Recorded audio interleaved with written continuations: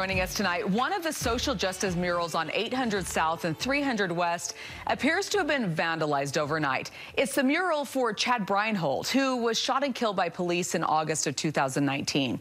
News specialist Garna Mejia joins us live from the area. Garna, any idea who did it? Yeah, good evening, Debbie. And no, we don't have any ideas yet. What we do know, a neighbor tells us, is that they noticed the mural was defaced early this morning, but no reports have been filed with police. Tonight, as you guys can see, it's been restored, but Chad Breinholt's family continues waiting for answers from the district attorney.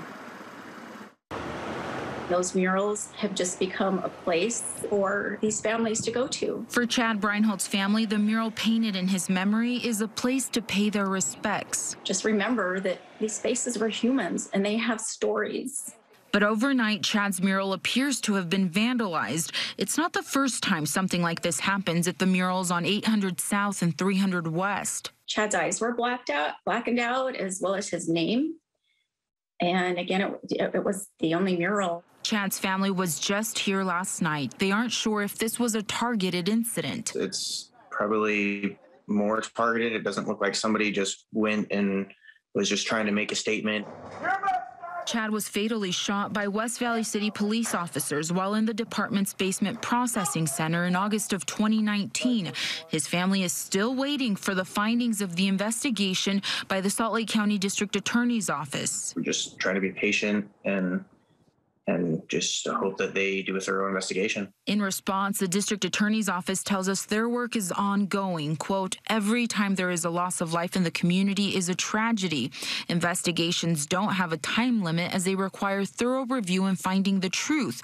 But findings will be shared with family and the community as soon as they're available.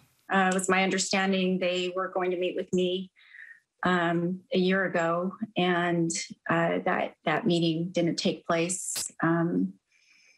So now here we are another year later, and we're still waiting. Yet Chad's family says they remain hopeful in finding answers.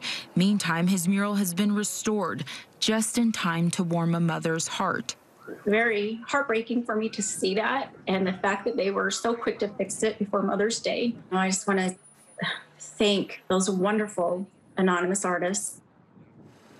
Now, the DA's office tells us that they've had about 45 officer-involved shootings in just the last 3 years. There were 21 in 2018, 7 in 2019, and 17 last year.